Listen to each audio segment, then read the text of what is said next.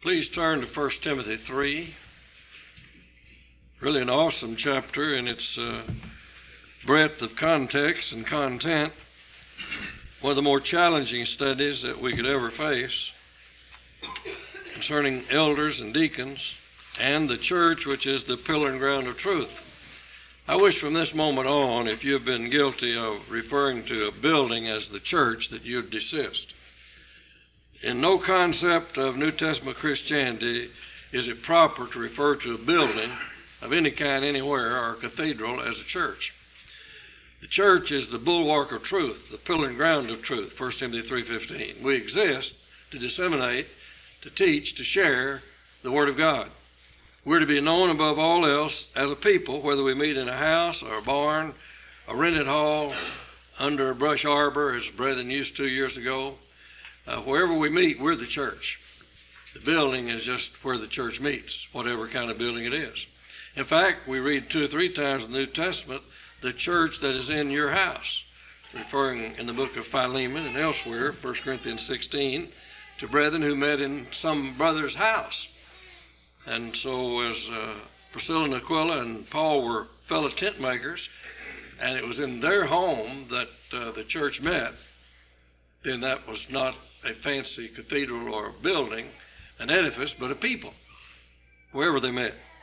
And the church of our Lord is the bulwark, the pillar and ground of truth.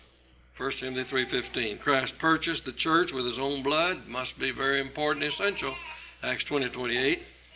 And Christ is the head of the body, the church, that in all things he might have the preeminence, Colossians 1:18. Now that's one of the major statements in the whole book of 1 Timothy. Remember the 5 main points, the qualifications of elders: preach the word, keep the church pure, live as an example, rebuke false teachers. And the bulwark of truth, the church, keep the church pure, is one of the main theses of this great book. Now we come today to what is controversial again, not because the Bible is, but because men have perverted what the Bible says, or are unacquainted with it, and we sort of run roughshod over the matter of qualified elders. How important are the elders? In Old Testament days, the elders or shepherds are rebuked sternly in Jeremiah 23 and Ezekiel 34 because they took care of themselves but not the flock that was under their care and guidance. Hebrews 13:17 says, elders watch for our souls as those who will give an account in the day of judgment. How can you be more seriously involved than that? Give an account for the souls under your jurisdiction or leadership. 1 Thessalonians 5 says, know them and esteem them highly in love's sake that are over you. So there couldn't be anything more important. In Acts chapter 20, as Paul called the elders of Ephesus to the seacoast village of Miletus for a farewell address, he said, take heed unto yourself and your teaching. Continue in them, for in so doing thou shalt both save thyself and them that hear thee. Elders are referred to as shepherds. And Jesus is the good shepherd, and he guides them with the integrity of his heart and the skillfulness of his hands. Psalm 78:72, John chapter 10. So when you have any similarity between the good shepherd, the shepherd and bishop of our souls, as Christ is called in 1 Peter 2:25, you have an awesome responsibility. You have a most serious work that transcends earth and even goes into heavenly portals. So when we speak of elders, and when 1 Timothy 3 does, he begins by saying, this is a faithful saying.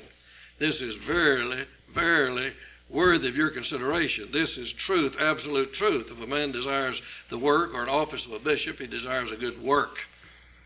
And so the various names given to elders, presbyters, and we'll read of how the presbyters laid their hands on Timothy, and we'll get to that in the next chapter and also in the first chapter of 2 Timothy. They're called shepherds, bishops, elders, presbyters, overseers.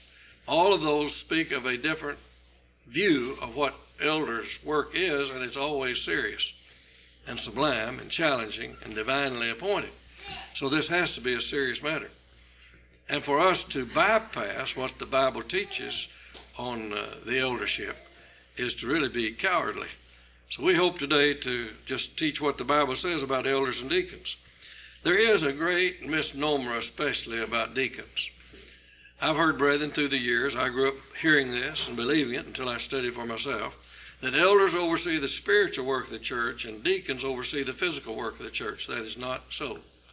The very original word translated deacon proves they're not over anything. They have special work to do, which the elders under which they serve appoint them. But usually this is based upon a misunderstanding of Acts 6, where 7 men were selected to take care of the Grecian widows in the daily administration of benevolence. There was complaints among those who were Jewish, but they had Greek education and lived perhaps in Greek areas. And so they felt that since they were not true-line Jews, but had adopted sort of the culture of the Greeks, that they were being misused and overlooked in the daily benevolent work. And so the apostles said, it's not good for us to leave the preaching of the word to serve tables, but he challenged the church there to search out among them and select men who would do this work. And what was it? Serving tables, helping in benevolence. They weren't overseeing that, they were helping in it. In fact, the Greek word diakonos, from which we get servant, minister, deacon, is all derived from that one word. And the context will show you what he's speaking of. Now, I want you to listen real carefully to this. If those men were deacons, notice the considerations. The qualifications for them and the qualifications in 1 Timothy 3 are totally different. It's strange that here he's speaking specifically of deacons in the church of the Lord, and he gives specific qualifications. They're not at all like those in Acts 6. And also, the only way you could use Acts 6 for, quote, deacons would be they're appointed for a certain special work, and when that work is over, they're through as deacons. Because shortly thereafter, both Philip and Stephen are no longer doing that. They're out preaching the gospel. And so deacons do not oversee anything. Elders oversee the work of the Lord. They will then use these special servants qualified under the qualifications given in 1 Timothy 3 and Titus 1 to serve under the oversight of the elders. In fact, the word diakonos had a definite expression, under rower. They rode under the authority or the leadership of the elders or whoever was in charge. Now, this is a very important point. You don't have to be a deacon to serve the Lord. You don't have to be a deacon to go to heaven. But to be a deacon in the Bible sense, you've got to meet these qualifications. So don't ever use, again, Acts 6 as an example of deacons. For if they were, then you have a different qualification list, and their work only lasted until the work they were appointed to do was taken care of. We need to appreciate that. But we'll get to that in a moment. Let's start with the elders. This is a faithful saying, a true saying. If a man desire the office of a bishop, he desireth a good work. Not an office like with a nice desk and a few chairs where you put your feet up on the table and boast of a leadership role. It's a work, a serious work. He desireth a good work. A man ought to back off and say, do I really want to do this? Am I willing to live up to the challenge of being an elder in the church of the Lord? It's the most serious work on the face of this earth. No president, no king ever had as high responsibility as elders in the church of the Lord. Their work transcends this life. They give answer for our souls in the day of judgment. No wonder we should pray for them fervently and respect them highly. But when we get into a popularity voting contest, you put your man in and I'll put mine in, sort of run it like a labor union, that isn't New Testament Christianity. But if a man doesn't want to be an elder, don't twist his arm and push him into that work when he doesn't really desire it. It is not something for your name to be on the letterhead of the stationery of a congregation. It's a daily, 24-hour-a-day task, responsibility, privilege, honor, but not of earthly honor. It has to do with eternal bliss. A bishop, then, or an elder, must be blameless. Someone says, I eliminated 3 or 4 fellows whose names came up because they made a mistake in 1938, and I was there when they did it. Peter was an elder, 1 Peter 5, 1-4. He calls himself that, under inspiration. And yet Paul rebuked him to his face, for he was to be blamed. Galatians 2, 11-14. So blameless doesn't mean never having made a mistake. Jesus is the only one that did that, and he couldn't be an elder because he wasn't married and didn't have children. The word blameless means if you are blamed for something you've done, but you make it right, then you're blameless.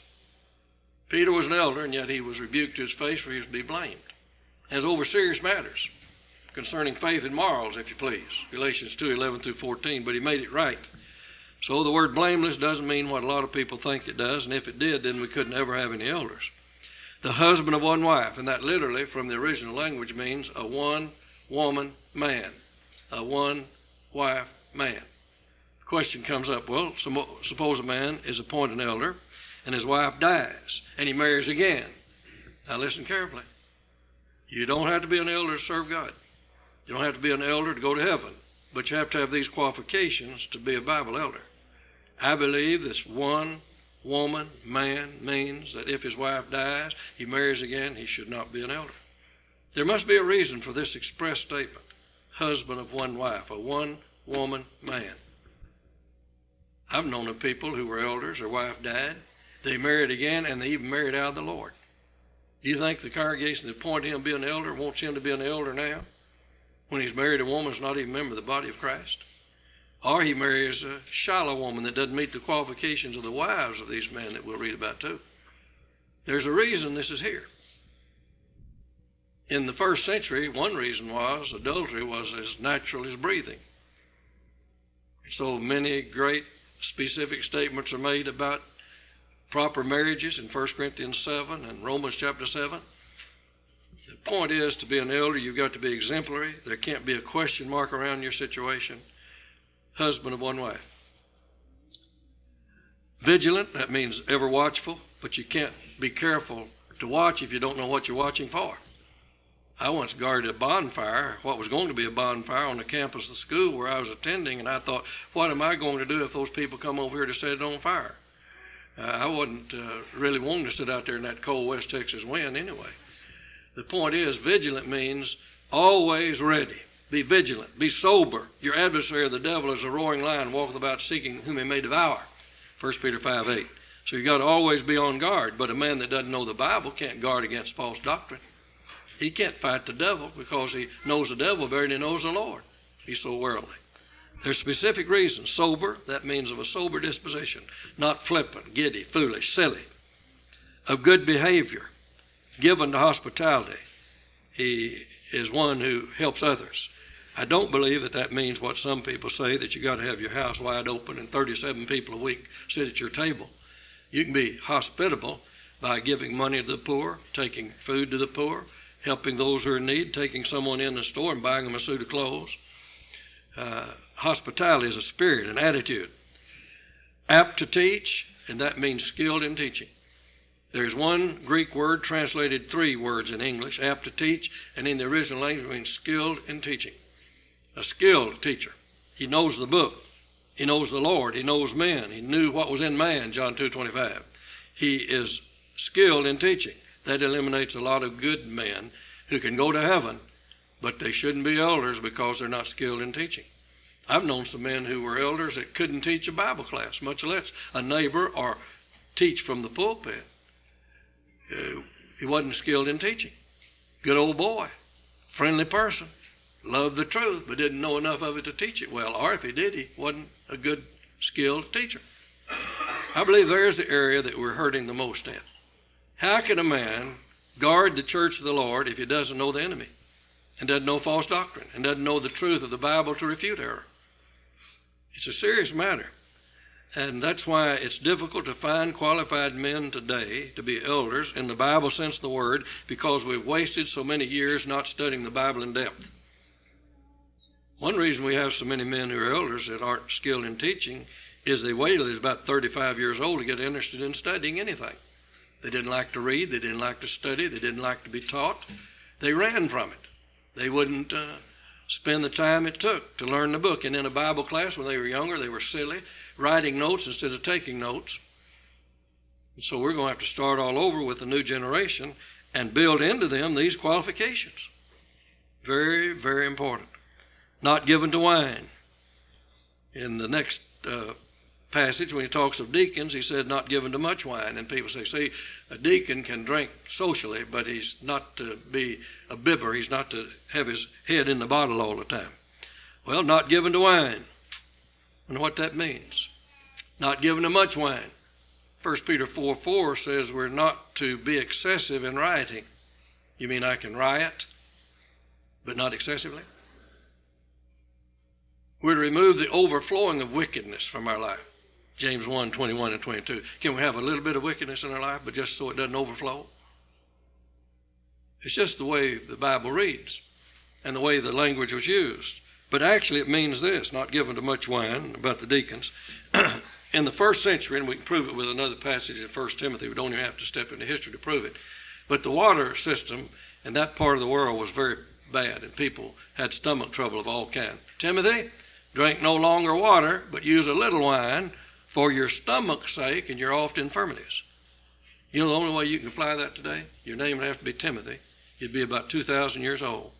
You'd quit drinking water, you'd use only a little wine, and then for your stomach's sake. Only way you could use 1 Timothy 5:23. Direct instructions to one man and the reason back of it. The point is, what they'd do is they'd take one little bit of water and they'd filter it through 3/4 of wine, or the other way around. One little bit of wine and 3 parts of water. It wasn't much wine. So he's simply saying you're not to be a wine bibber. Wine is a mocker, strong drink is raging, and he's deceived thereby is not wise. Proverbs 20. And then Proverbs 23:29 says, who has woes, whose eyes are bloodshot? Those who drink wine. There are many passages that bring this out. But there's another passage that says, abstain from all appearance of evil. And you ask the highway patrolman where 50 to 60% of all deaths on the highway occur and why, they'll say the drinking of alcoholic beverages. How can we abstain from all appearance of evil and keep ourselves pure? 1 Thessalonians 5:22 and 1 Timothy 5:22 by even getting near the stuff. But again, you've got to understand the background, the context, and what he's saying there. Leave that alone. It cannot be helpful to you. Not given to wine, no striker, and that means someone that is easily provoked and has always got his fist doubled up, always a chip on his shoulder. Not greedy of filthy lucre, referring to money. And so that eliminates a lot of men who spend so much time, as many hours a day as they can, making more money. Covetousness is idolatry, Colossians 3:5. And so someone that spends so much time on making of money, having nicer houses, nicer clothes, nicer cars, nicer this, nicer that, they don't have time to study. They're not enamored by Bible study. They're enamored by material gain. But patient, and that would be a very difficult thing to perfect in order to be an elder, because there's nothing that takes more patience than dealing with brethren who are rebellious. But patient, not a brawler. He doesn't have a quick temper. That eliminates a lot of men I've known who are elders. Elders in the sense that men call them, but not the Bible. They have a short fuse. They have a terrible temper. That's just them. And so they need to wait until they get themselves under control. And men who are like that really know they are. When they back off and see the trouble they cause at home, at work, and in the community, they realize they're not qualified to be an elder. If you ever needed patience, it's as an elder, those who watch for souls. For you see brethren doing so many foolish things. Not covetous. We need to understand that covetous is an inordinate desire for material things. The rich young ruler went away sorrowful because he had great riches. Mark chapter 10. Jesus looked on him and loved him. Mark 10 says. Something lovable about him, but he loved money, things, stuff, junk, more than spiritual matters, so he went away sorrowful. One that ruleth well his own house, a man who's henpecked, a man who almost jumps and salutes every time his wife speaks, can't be an elder. A man who's intimidated by his own children, and that's happening more and more in America. I never cease to be amazed at how some young people talk to their parents and how parents allow it. Having his children in subjection with all gravity, and now we've hit on one of the most controversial points of all, and I'll prove it in a hurry. Now, every time a congregation is going to select elders, they say, well, who has a plurality of offspring? Does he know the book? That isn't the first question. Does he love the Lord? Does he prove that he's a patient person? Does he have a plurality of offspring? Have I got news for you? The word children in the Bible is not plural. It's neutral. I can prove it in a hurry. I used to hold the other view because that's what I'd been taught. I believe we've kept some great godly men out of the eldership that ought to have been in it a long time ago because we misunderstood this point and magnified it to such a degree. If he has a plurality of offspring, get him in there. Who would have thought that Sarah would give nurture to children, give suck to children? Genesis 21:9. How many offspring does she have? One. But children, Genesis 21:9. Children, obey your parents in the Lord. If I'm an only child, am I excused from that? I don't have to obey my parents because I'm an only child. 1 Timothy 5. Children and grandchildren take care of their parents and grandparents, or they're worse than infidel. If I'm an only child, does that excuse me from responsibility of my parents and grandparents? In the Bible, the word children is used in a general way, and we've just proved it. I can prove it right here. If I were to say everyone in this auditorium at this time with children leave, if you had one offspring, would you just sit there? That doesn't apply to me, he said children. Even our use of the language, much less the Bible's use, proves in the Bible it's a general term. I've heard people say, but it takes more depth and intensity and wisdom and all if you have more than one. I don't even believe that. I've been told and I've observed that the most difficult thing in the world is to raise an only child. Sometimes then brethren carry it further. Well, it'd be better if he's going to have children, he ought to have one girl and one boy because then he can understand both groups. Well, why don't we have 2 sons and 2 daughters? And we'd never end on that story. What does the Bible say? That's where we've got to put our peg down. And I believe I've proved from the Scripture that the Scriptures use this word in a general way. And so it's a serious matter, and we can't overlook it. But they're to be in subjection with all gravity, and that eliminates a lot of men whose children are not even close to being in subjection. They're disobedient, flagrantly disobedient. They talk back to their parents. They almost use profanity in talking to them. And the father is not the head of his house, like the Bible tells him to be. He's not in charge of his children. They scare him. We live in that kind of a world. But when it comes to the serious nature of those who oversee the flock of God, we can't skimp in any measure, and we can't cut back or overlook, eliminate, turn a deaf ear and a blind eye. For, verse 5, if a man know not how to rule his own house, how shall he take care of the church of God? Here are the children of God. He's to oversee, and he can't even oversee his own household. You better get things in order there. But we overlook so many of these things. We've been programmed to do that. But we're going to have to be honest with the Word of God. And I wouldn't be honest today if I skipped over these things or soft-pedaled them. And I know as I teach this, a lot of what I've said is controversial. All you can do is search the Scriptures, not your emotions and not your background and not what you've been fed all your life, but search the Scriptures to see if these things be so. Acts 17:11. I don't claim to be right, but I know the Bible's right. And to the best of my ability, after research and study, I've told you what I believe the Bible says. That doesn't make it so. But it doesn't make it not so just because you won't study it out or have an open heart to think. Or somebody's got to teach what he believes it says. I am dumb, but I'm smart enough to know it doesn't please everybody. But for 52 years, I've been a gospel preacher. You're not going to scare me off of that. I can be wrong, but the Bible isn't wrong. And I've taught what I really believe is right. Well, does this mean that after a man's children have gone into the world for 10, 15, 20, 30, 40 years, that if I were an elder, I would still be answerable for their actions? That is the all-time dumbest thing I've ever heard. Because the Bible says each one shall give account of himself for the deeds done in his own body. I have a 48-year-old son. Am I still answerable for him? Somewhere along the line, he's going to answer for himself. While he was in my home, was he a faithful Christian? Yes. Did he strive to do what was right? I believe so. But he's been away from home now for 31 years.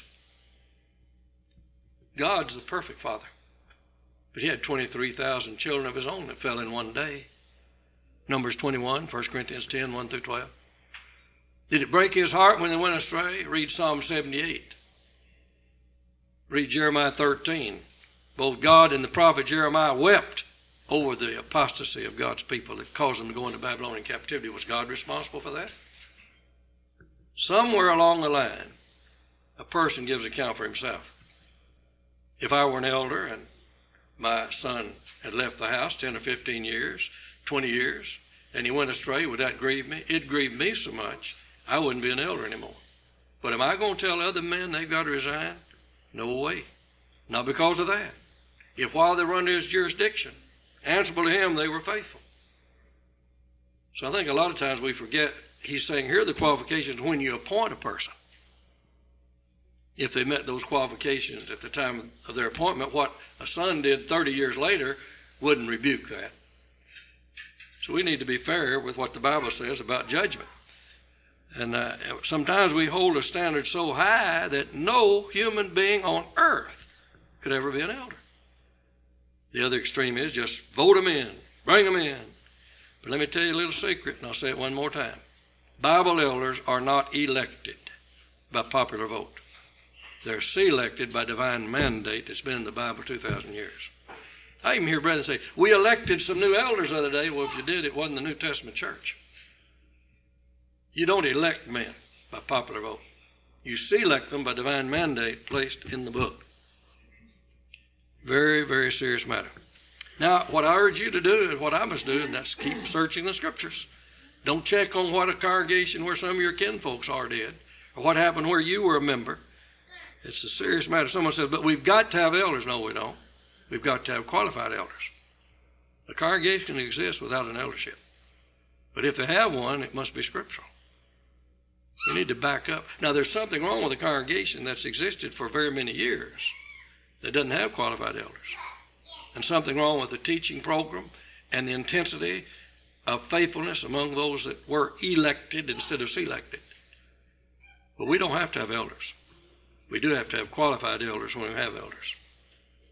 It's better to be scripturally unorganized than unscripturally organized. Now, young man, I'm going to talk to you again. Now, listen to me. Don't let your mind wander. Focus in on what we're saying. I've just challenged you to get yourself qualified so that when the time comes that you're of age, you will be mature, spiritual, dedicated, committed, loyal. It won't happen overnight. You won't wake up someday and say, whoopee, I'm an elder. You got to work toward it, build toward it. And parents, you need to think of that. Therefore, young men, marry a devoted Christian because her life will affect this matter too. The reason some good men aren't elders is they don't have good wives in the Bible sense. Some of them even have wives that wouldn't be an elder's wife if you'd pay them $12 a minute. They don't like responsibility, not spiritual responsibility. They might be the head of the PTA and community chest and a few other things, but they don't want to be the wife of an elder. That's way too serious for them. So one of our problems is we don't prepare. Now notice what he says in verse 6, not a novice, lest being lifted up with pride he fall into the condemnation of the devil. Pride is the snare of the devil. Pride goes before destruction, a haughty spirit before a fall, Proverbs 16:18.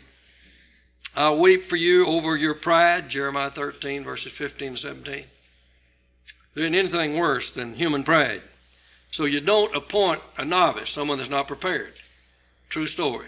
In Corpus Christi, Texas, about 35 years ago, a man who was a young man, still in his 20s, was the head coach of an unseemly, unlikely state championship football team, smallest school in his district, never had won anything, but he was a motivator. And he won the state championship against a school 5 times his size, the Wichita Falls Coyotes, who were a plague of the West for several years. And in the state finals, he won the state championship. He became an immediate hero. He was promoted in his athletic career. And finally, Lubbock invited him to one of the choice spots in Texas to be the head over all the athletics in the Lubbock school system, 29 years old.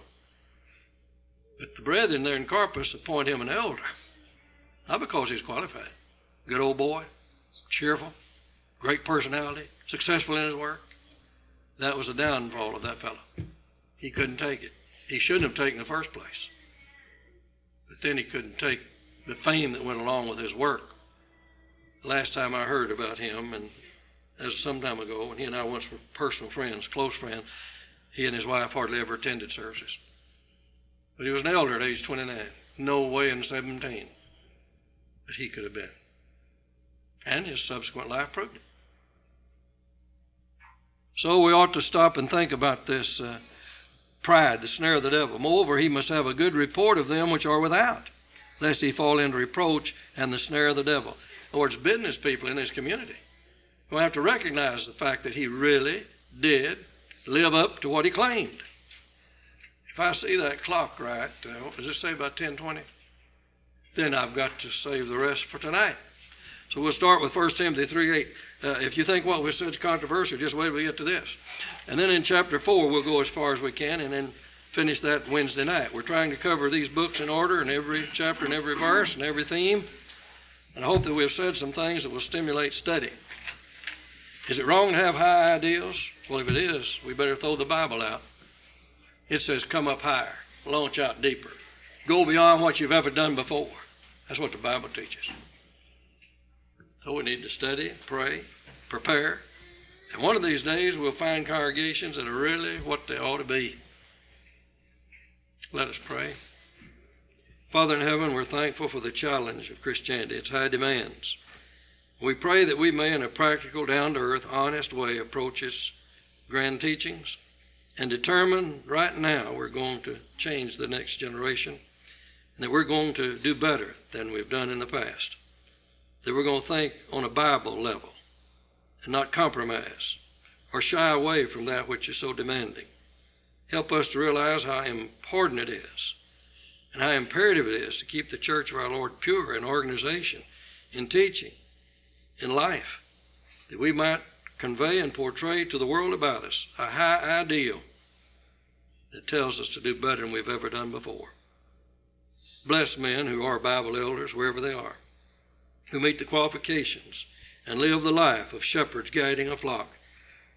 Help us to so live as to make our lives everything they ought to be, lest we be unqualified members of the body of Christ. But help us all to determine that from this moment on, we can be counted on to stand up for Jesus. In his holy name we pray. Amen. We now extend the Lord's invitation. If you're not a member of the church, which we've already noted is the pillar and ground of truth, you need to come to that truth, embrace it, obey it, and be baptized into Christ under the remission of past sins, that he, the Lord, might add you to his church. Acts 2:47. Won't you come as we stand and sing? With the sweet voice of Jesus say, come unto me, I am